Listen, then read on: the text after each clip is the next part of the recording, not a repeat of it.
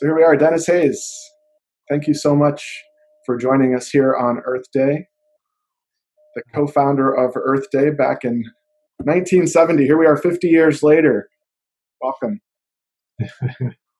Yeah, it's really difficult to pretend that I might not be slipping into middle age 50 years later. So when you think of all the changes that have happened over the past 50 years with the environmental movement, what gives you hope and what gives you pause? What gives me hope are things that are within national borders and within personal behavior. To take the United States as an example, and back at the start, we really were a leading nation on environmental issues. We've retreated a bit from that leadership position. But in relatively swift order, we passed the Clean Air Act, the Clean Water Act, the Safe Drinking Water Act, the Endangered Species Act, the Marine Mammal Protection Act, Toxic Substances Control Act, the FIFRA, Superfund. It just went on and on. National Forest Policy Act. For about a 10-year period, we fundamentally restructured the way that America does business. And I would make an argument that it was the most profound transition in American government and its interactions with the economy since the New Deal.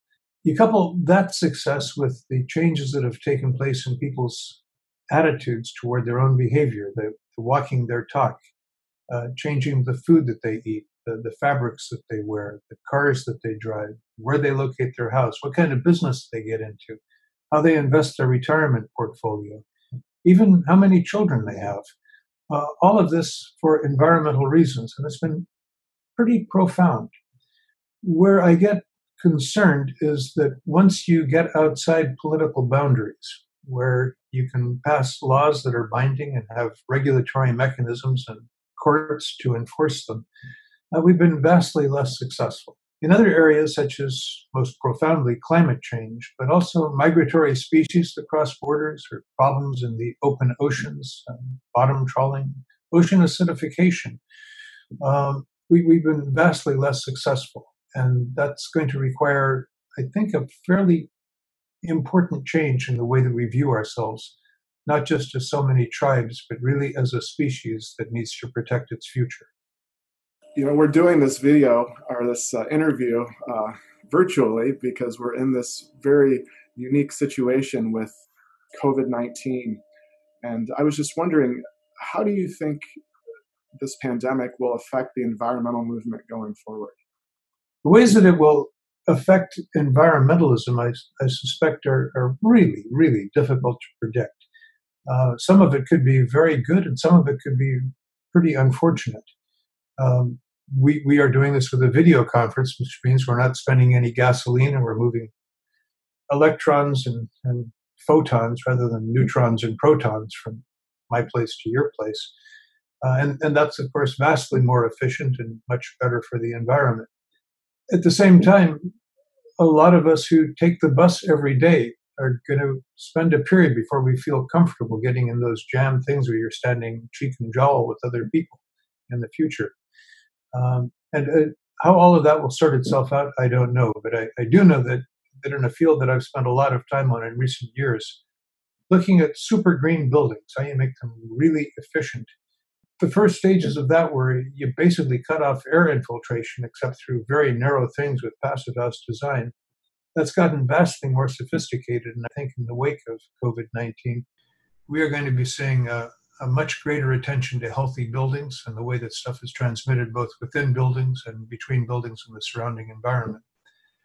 Then finally, of course, pollutants of various kinds, and especially with regard to respiratory ailments, air pollution, weakens the human system and makes it more vulnerable to some of these diseases. And we have always been most motivated to bring about changes in environmental controls when it has an immediate impact on human health. So this may be one more arrow in our quiver. What message do you have for those of us in higher ed when it comes to environmental education or climate change or all of the above? The risk of sounding a little bit political, but I'll try to keep it somewhat abstract.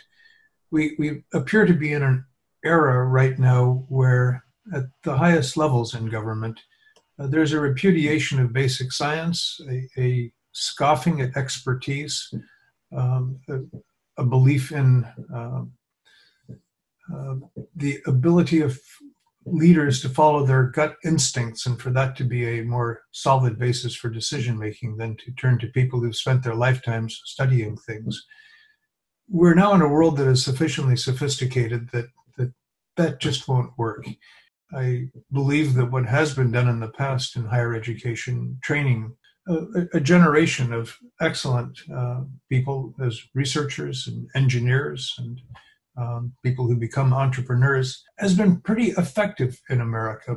And I genuinely worry that we will not only be losing our lead internationally, but that we will not be preparing the next generation of leaders who will go into office with a respect for expertise. So to the extent that I can do anything to encourage that, it's an incredibly high priority for us as a nation.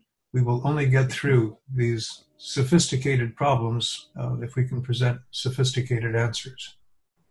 Good advice. Dennis, thanks again for spending a little time with us here on Earth Day almost. And take care, and we will talk to you soon. Always look forward to our discussions, Phil. Take care. Thank you. And stay healthy. You too.